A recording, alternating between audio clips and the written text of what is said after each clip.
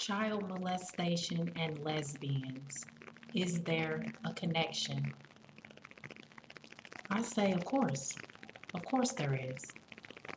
People ask me sometimes, and they used to ask all the time, how did you know, or why are you, or were you born this way?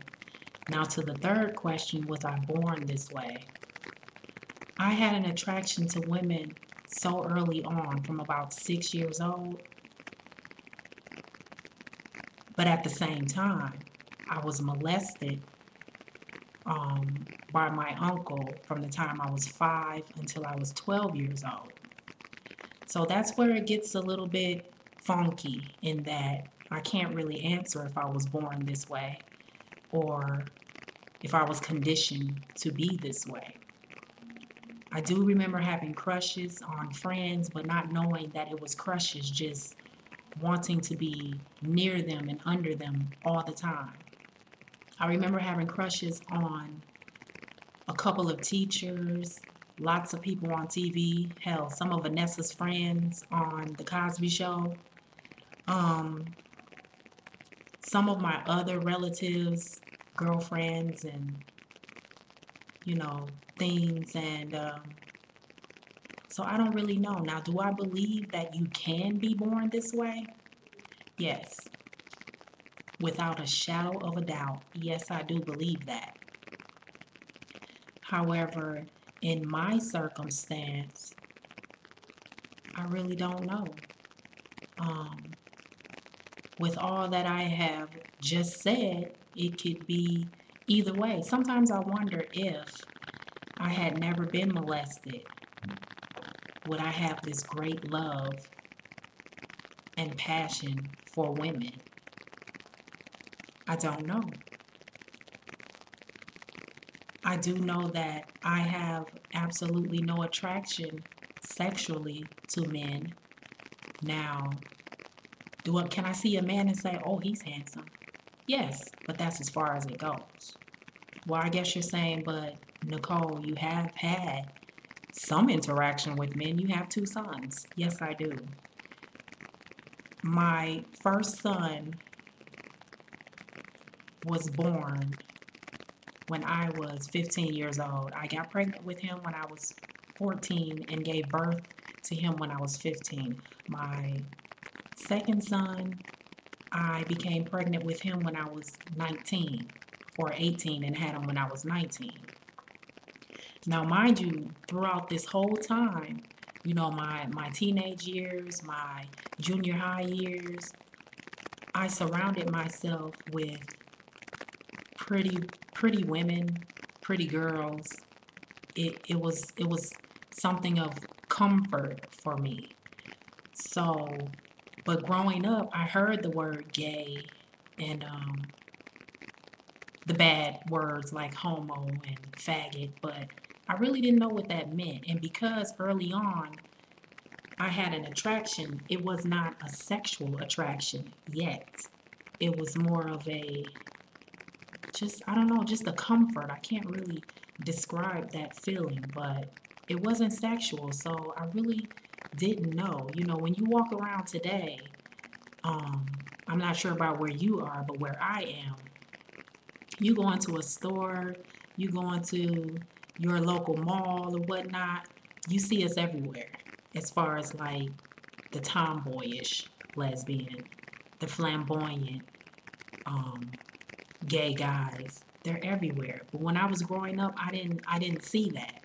So there was nothing for me to compare and say, what is that about? Is that what I am? I just know that when I became pregnant with my youngest son, I did not want to be touched at all by a man anymore. It was clear to me. And then I started feeling sexual feelings in my mind towards women. And at first, I thought I was crazy because, call me naive, but I still didn't know. I did not know. And then, I thought, well, maybe I'm bisexual. But that thought was quickly diminished. Um, as I said, I no longer want anything to do with a man in that way.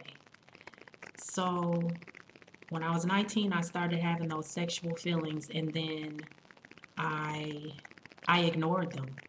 I was like, oh, hell no, what is wrong with me? I cried, I prayed, and I was actually able to push it in the back of my mind somewhere, bury it, like I have done with some other things and situations.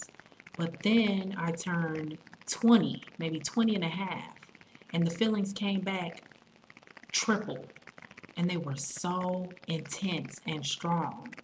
Now, keep in mind that when I say I was sexually molested, I had things done to me that adults do in the privacy of their own bedrooms. So, very early on, that made me extremely sexual. There was a point in time where I was very promiscuous. And so, I don't know, I kind of thought I was a freak, but not in a good way, in a bad way. But as I said, I couldn't push those feelings back. So I said, you know what? Let me explore this. I think I owe it to myself to explore it because I keep trying to pray it away, um, talk it away amongst myself, and it's not going anywhere. Now, at 20 years old, almost 21 probably, I had my first experience with a woman, and I'm not going to go into detail, but let me just say it was something that I had been missing. I felt like I was home, if that makes sense. I felt complete, but I didn't want anybody to know. So I put on a show for just a little while. I had a pretend boyfriend that, I would show to the world, but behind closed doors, I really wanted to be with and be in a relationship with a woman. Now, I don't know, fast forward a few years later, and I was like, you know what? I've been in a foster home. Um, I didn't have my father in my life. People treated me a, like I had a disease anyway in my family. Like I was a black sheep due to my mother's mistakes. Who gives a fuck what people think? What have they ever done for me? Why do I even feel like I owe them an explanation or that I need to pretend to be something that I am absolutely not? So I didn't come out the traditional way. Someone actually called all of my family members in a very mean, hateful way and told them that I was a dyke. And that's how I had to come out. I had to call my mother and explain to her um, how I felt. And she is my biggest fan. Let somebody say something about her, baby. I am my mother's only child. And it has taken quite a few years for us to become what we are now. And I don't even look back when it comes to her because we're so close now and she treats me like the only child that she should have treated me like growing up. But I forgive her. And it took a hell of a long time. It took years because our relationship now is very brand new. It's about 5 years old now.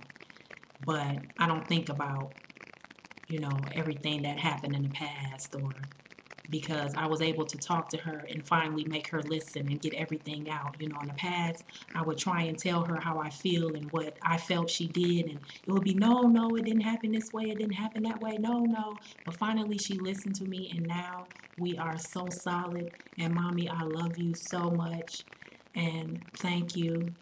Um, I also found out as I got older that my family is diseased in that ancestral behavior was common in my family. I mean, the cousins played around, everyone was touching everyone else, and I now see why so many people stayed away. So anyway, you guys, I am running out of time, and I just want to know your thoughts on that. Is there a connection between child molestation and um, the gay community? So let me know your thoughts, and please, if you have something